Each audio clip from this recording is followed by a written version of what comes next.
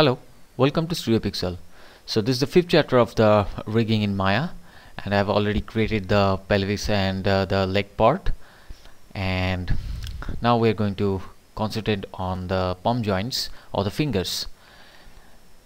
So for creating the fingers, I'll just go to the top view and go to skeleton, and with the skeleton I have already set the settings as earlier. Just pressing shift, I'm creating the finger joints as much straight I can. It will be pretty straight because I'm pressing the shift, and I have to put it around the finger area. I've already switched on the X-ray joint option, and also switch on that wireframe so that I can position my joints according to my cuts. Okay, so in the perspective view, you have to rotate on the y-axis. I'm going to maintain the z-axis for rotation of the fingers, like this. So Z will be my rotation of the fingers, so I can rotate in X and Y to adjust my according to the model.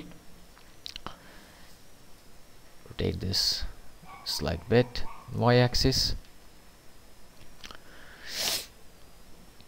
Okay, now when I'm creating or using the move tool, I have to use the object mode, not the world axis mode, because that's why as if I use world axis, it will not gonna work because I've already rotated my joint. So through the object mode or the local mode sorry, so now scale it up to repositioning the second one, as I've already maintained the scale compensate option on the settings. You can see the first chapter for the details of that scale compensate option, how it will help you. Just scale those skeletons just like that, sit so that you can rotate in the z-axis.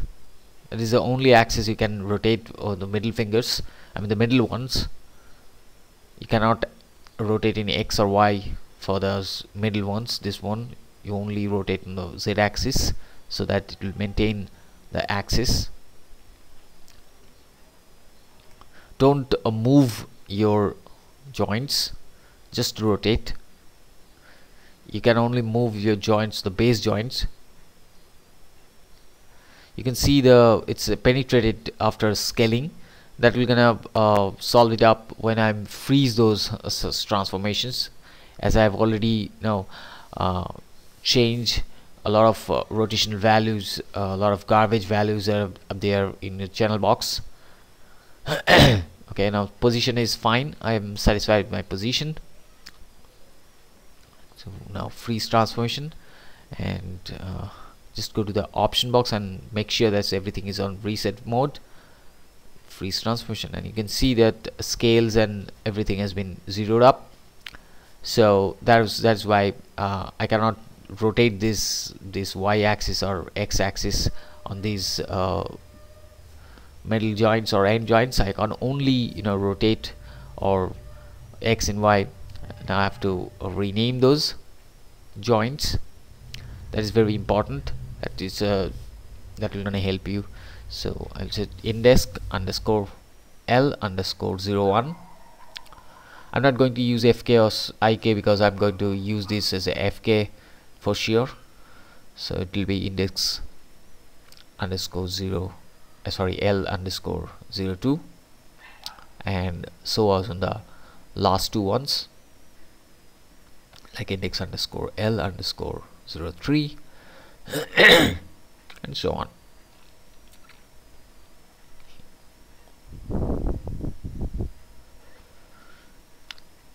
why I'm creating this underscore L, I have already explained though, that when I'm mirror these joints, it will definitely gonna help me up. I'm just going to replace the underscore L and underscore R for the right side. Just hit control D to duplicate this, and I'll just move it over on the middle finger. That's it. You can use the perspective view to finalize your position of the base joint of the finger, like this. Fine. A little bit more, also almost same, just have to scale it up because the middle finger is the bigger one, like that. Fine. I think it's absolutely in the perfect position. So as I've rotate this thing, these joints, I have to definitely go for the for rename. So middle underscore L underscore 01. Just again, just rename that index part by middle. That's it. The numbers are absolutely same, 2, 3 and 4, so it will be middle. And also I'll just use the end joint also. I'll rename that into from index to the middle. The same thing will go for the ring finger also, and I have already have that rotational values that I need to be cleared up. So select the base joint and move to the freeze transformation. This is very important. Please don't forget this, because this is very important, because this will actually zeroed out your joints. So again, I'm going to duplicate this for my ring finger. Just hit Control D and just repositioning. Maintain the the curvature of the hand, the palm. So that's how you can rotate the finger joint in the x-axis also, according to your model. That is very most important part, because your joints should be in your the perfect position, because your joints are the pivot point, will be the pivot point of the vertex of your model, because that's how the skinning is actually working. I'm going to explain that skinning part on the skinning chapters. Just reposition them. Fine. I think it's okay. Base one is absolutely within the touch, and also I think the rest of the finger joints are also working. I mean, just scale it up a bit. Cool. Fine. Just rename the middle to ring. Just number was 1. Fine. Also this one, change the name middle to ring. Rename is really necessary, because it will gonna help you while you select for skinning, and in the long list of the joints you can easily select it up. It will be very helpful when you rename those. So that's it. Now just select the base joint and duplicate this. Fine.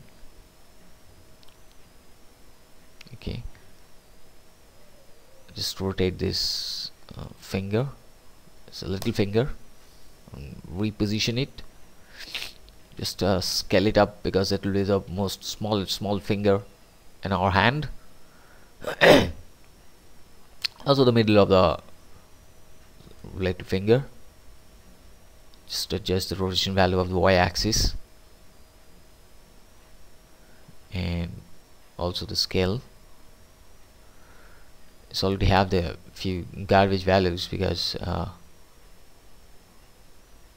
have duplicated this from the ring one, so it's already have that. I forget to So I have to do this because this is very important. Don't forget to freeze the transformation values of the joints, and also the for the little one, and just rename that ring with a little one.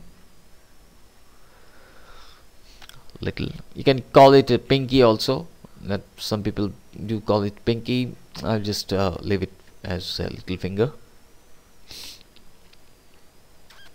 Little underscore L underscore 01, and also that will follow the rest. Little underscore little underscore L underscore 01 02 03, that will be the same. So that's it. That will also change it a little. So more or less this is the 4 fingers or our hand, and now I have to create the thumb one. So just duplicate this to create the thumb. Now thumb has also the same number of joints. This will be the base one, which will be near to the wrist. And you can see the the middle line, and you have to align the z-axis with the middle line of your the thumb line. This one you have to align your z-axis same as we have done in for the rest of the 4 fingers. So this will be my the base of our thumb. Just rotate this. You have to scale it down because the size of the thumb is absolutely different than the other 4 fingers. There is almost not at all a similarity. Sit. Maintain the rotation value, and also the position of the cuts will help you, because that's why I'm switch on the wireframe view, wireframe with shaded mode. So you can see there's a gap happening between the joints that will go, because when I'm freeze transformation, that will definitely carried out. So want to freeze transformation and it will gone. So that's my thumb fingers. So rename this joints into thumb 01, as I'm created from the last joints. It's taken with 05. So just a bit I think it's a little bit needed for a, but it's over here. It should be over here. Yes, fine. So then I have to have the knowledge of its anatomical sense. Scale it down. Fine. Freeze transformation. So that's it. It will go. So this is our thumb, and just rename those, and this is pretty much similar, and I hope you understand this. And this is pretty much a very simple one, because I have already repeated the each and every step for the fingers. So maintain that you freeze transformation your values, and also rename your joints with _L for left hand side. So that's it for this chapter. Hope you enjoy this. Please do visit like our Facebook page and Twitter, and also subscribe to our YouTube channel to update it. So thank you very much.